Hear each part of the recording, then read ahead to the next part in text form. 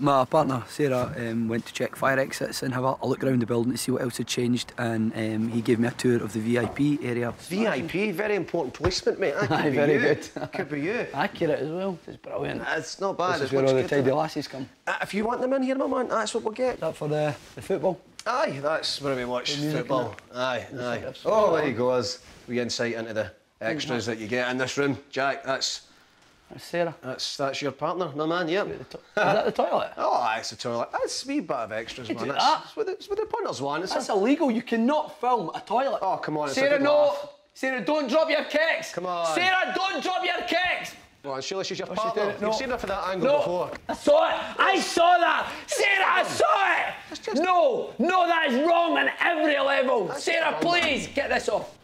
You can't do that! Surely she's your partner, you've seen that before. It's a good No, she's a work partner! You, my friend, are under arrest. You're a very important pervert. Afterwards, Jack told me the situation, that the club owner had put in a CCTV inside the female cubicle.